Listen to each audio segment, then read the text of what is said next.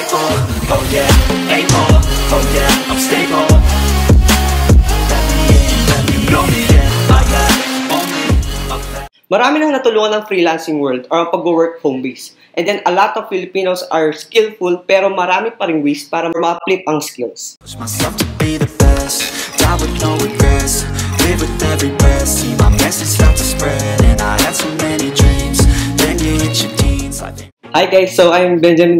So I started as a freelancer web developer for several months and nag-switch ako or nag-transition ako from home base to office base, which is under pa rin ako sa current na company ko, which is Digital Tigers, na they improved me a lot in terms of personal skills and technical skills. And then may iba't iba kasi silang ina-offer na sobrang gandang program na tinutulungan yung each employee na mag-grow in terms of personal and technical skills. And I switched from freelancing to corporate settings and nagustuhan ko siya. Kasi doon ako nag-grow and doon ko mas nakikita yung sarili ko na mag-grow pa yung makakatulong sa iba. And then, these programs na meron sila na binibigay sa mga employees, they give their employee a choice to go back to freelancing world. So, may kanya-kanya naman kasi tayo na choices eh. So, meron na from freelancing to corporate or corporate to freelancing. Mostly, I specialize in WordPress and Shopify. So, mostly na ginagawa ko sa WordPress is custom theme, plugins. Sa Shopify naman, also custom theme. May mga advantages din kapag you're skilled with this custom theme at custom plugins. You're not limited to your choices. Hindi ka nahihirapan kung anong pwede mong gawin. Your control on what you need to do is nasa sa'yo siya.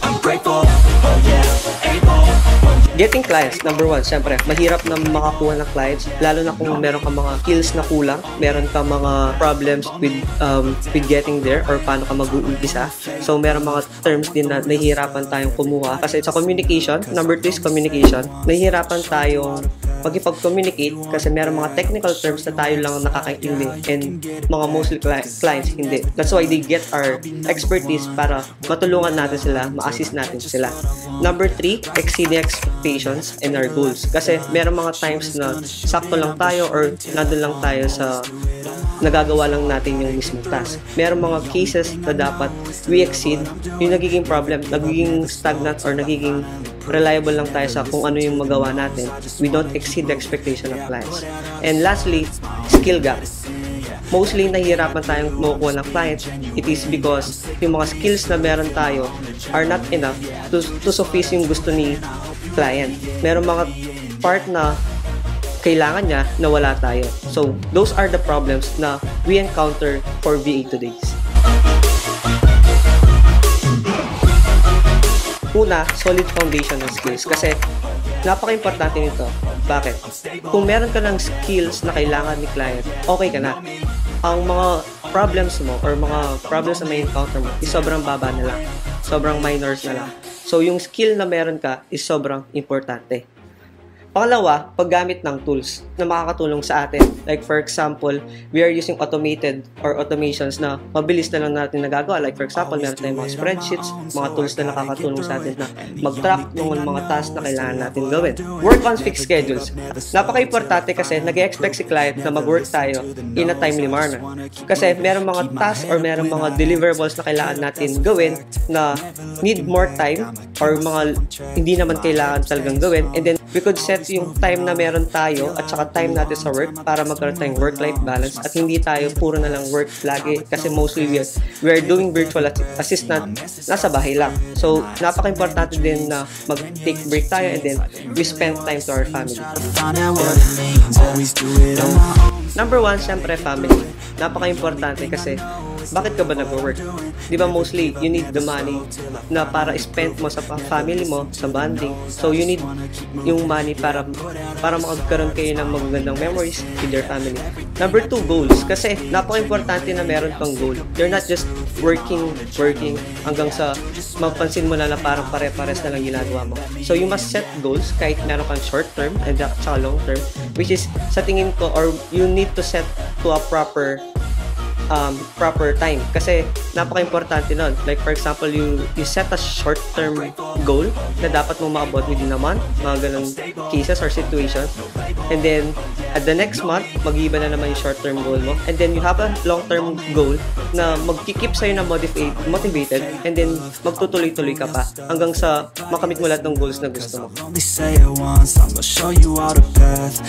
Number 1, taking a break. Napaka-importante nun. Kasi mostly tayo nasa bahay lang, nag-virtual assistant, and then meron mga cases na sobrang stress na tayo, nahihirapan na tayo.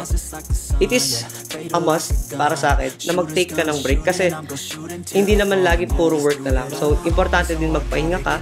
Hindi naman, kasi sabi nga nila, health is wealth, no? Kapag pinapabayaan mo yung sarili mo, mahihirapan kang kumita or mahihirapan kang mag-earn ng money at saka ma-perform yung mga kailangan mong gawin. Number 2, exercise. Kasi mostly tayo, nakaupo lang tapos nag-a-assist, nakatutok lang sa laptop. So, importante rin na magkaroon tayo ng exercise. Hindi naman kailangan nung like, sobrang habang oras. Parang meron ka lang morning routine na magsiset ka ng oras, tapos gigising ka, and then you do physical activities na mag-relieve ng stress mo. So, yung last is yung tanggalin mo yung stress mo sa katawan. So, napaka-importante doon. Kapag stress ka, hindi maganda ang performance mo. Kapag fresh ka or maayos yung mood mo, sigurado magiging productive ka at mas magiging maganda yung performance mo.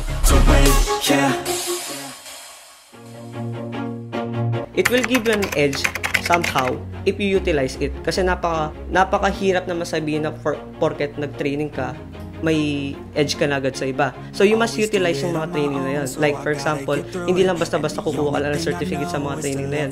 You utilize it kasi it's a form of investment. So, dapat may return ka rin. At mas malaki dapat yung return of investment mo. And then, sa mga training na yon, kailangan mo sulitin, kailangan mo malaman lahat na kailangan mo malaman para maging virtual assistant. So, napaka-importante ng mga training na yan. And I think makakatulong yan sa'yo sa pag-build up ng skills mo. Isa lang, huwag kayong magmadali. Be patient sa kung anong progress nyo. Hindi naman kailangan agad malaki yung progress, hindi kailangan agad malaki yung project, hindi kailangan agad madami yung nagagawa mo. Be patient enough na hindi ka dapat nagmamadali. You take your time kasi iba-iba naman yung pace natin, iba-iba naman yung working method natin. So, huwag ka lang magmadali. In time, magkakaroon ka rin ng magandang progress and makikita mo yung output ng mga pinagpaguran mo. Una, take your time and do not rush. Kasi, nahihirapan kang matuto. So, wag mo lang madaliin. Paunti-unti. You take your time to learn things na hindi mo alam or bago sa'yo. Kasi napaka-importante nun na hindi mo mamadaliin yung proseso. Once na minadali mo yan, once na nag-shortcut ka, sigurado magkakaroon ka ng time na mahihirapan ka and hindi mo na mapaperform yung dapat mong perform. So, you take your time, don't rush. Hindi naman lagi or lahat naman ng magagaling at mga good VAs today or best VAs today ay magaling agad. Merong silang learning curve na pinagdaanan na hindi agad sila agad magaling. Sa una lahat talaga, mahirap at hindi naman alam lahat. So, you take your time to learn. Hindi ka agad-agad nalalaman yung mga skills. Pero lang, kailangan na i-exert na effort para malaman at matutunan sila. Ang isang advice ko lang is to build a better community sa mga virtual assistant dito sa Pilipinas. Kasi napakahirap. Ang community natin today is a bad competition. It's not a healthy competition. Kasi sa community natin, para tayong naglalaban kung sino dapat ang mas magaling, sino dapat may magandang client, sino mas malaking client. Hindi tayo nag-build ng magandang community para sa mga beginner na VEs. Kasi hindi naman panghabang buhay na VE tayo lang lagi. Sigurado at sigurado may papalit sa akin. Bakit hindi pa tayo mag-build ng magandang community para hindi na mahirapan yung mga susunod na generation ng mga VEs? Tayong mga seasoned VEs, we are experienced enough para mabigyan sila ng mga guide, mabigyan sila ng mga proper tutorials, mabigyan sila ng mabigyan sila ng learning na kailangan nilang malaman. So, I think it's a way or one way na mag-give back din tayo sa mga community na pinuntahan natin at tumulong din sa atin. Never listen to the no's, I just wanna keep moving. Number 1, i-assess mo yung mga skills mo. Bakit? Kasi kailangan mo malaman kung ano yung mga wala ka, ano yung kailangan mo matutunan, ano yung meron ka. In that way, magkaroon ka ng path na gusto mong tahakin at mga path na hindi mo na kailangan gawin para ma-lessen mo yung time, ma-lessen mo yung effort na gagawin mo and mas magiging effective ka na. Get your skills right kasi napaka-importante na malaman mo yung matutunan mo muna yung may kailangan mo rather than matutunan mo yung iba-iba or marami. Because you could not master or you cannot have a master or two master at the same time. It's my only medicine, yeah. Everything I do, I'm just being genuine. Take trainings if needed to. Napaka-importante. Bakit? Ganun kasi na-experience ko. Meron mga times na kailangan ko matutunan and yet hindi ko makuha sa online tutorials, hindi ko mahanap sa online community na kung meron man ako mahanap. Kasi mostly sa kanila, paid din. So, bakit hindi pa ako mag-take or mag-invest doon sa training na kailangan ko at I think na mas kakaroon ako ng return of investment doon. So, mag-take ka ng training kapag kailangan mo. Don't take ng training kung dahil gusto mo lang certificate para mapakita mo. Don't take that way kasi iba pa rin yung skill rather than nagpapakita ka lang ng mga certificates na meron ka. Iba pa rin yung ipapakita or i-showcase mo yung skills mo rather than the papers na meron ka. Number 2, sulitin mo yung training. Bakit? Itanong mo na yung kailangan mong itanong kasi nag-invest ka doon, nagbayad ka doon sa training, bakit hindi ka pa magtatanong kung may gusto kang malaman? Kasi napaka-importante nun. Kasi hindi mo ni-utilize kung ano yung mga ini-invest mo. So, you must proactive dun sa pagiging or pag-ask ng question sa mga scenarios na experience mo, nahihirapan ka, or sa mga skills na dapat mo i-take, sa mga cases na napaka-rare lang. Napakagandang way nun para matutunan mo or napakagandang part nun sa'yo. And hindi lang basta nag-training ka, nakuha ka ng certificate, marami ka rin nakukuha at natututunan. So hi guys, I'm inviting you to our training this coming January 11 and 12. So magiging masaya to, included na yung mga web development tsaka graphic design. So sana pumunta kayo. So keep updated lang sa Facebook group namin and then give this video a thumbs up and see you soon. Oh yeah, able, oh yeah, I'm stable.